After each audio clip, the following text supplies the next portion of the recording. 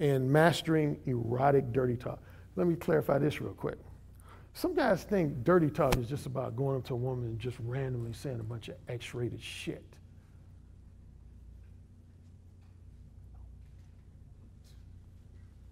Who can get a woman's pussy wet 100% of the time?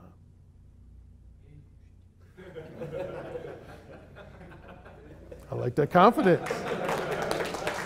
I like that confidence. Okay, other than him,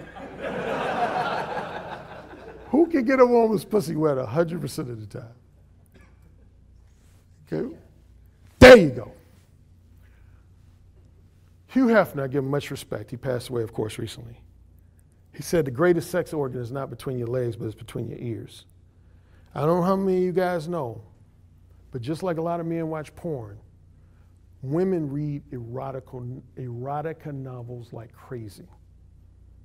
I was in a Beverly Hills bookstore, and I was looking for this book, and all of a sudden I see this one aisle where these women were just like about 8 women in this short little corner. I said, what the fuck is going on here? They having a little powwow? So I'll go back. It says erotica. Here's a tip I noticed. Have you ever seen a woman start off standing like this, and all of a sudden she goes? I was telling some guys last night about this. So you probably think, oh, she's just getting tired. She want to lean on. No.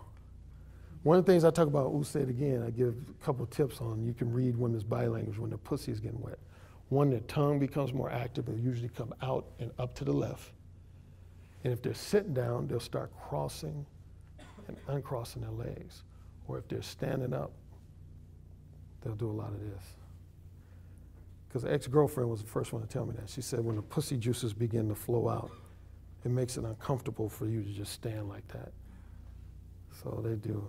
And in this erotica section, all these women kept doing this. They were reading these books.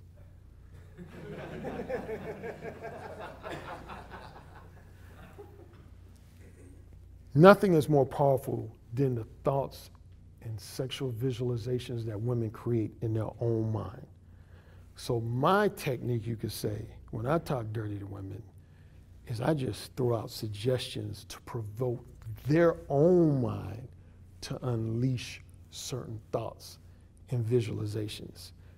Because a woman's mind always bats 100.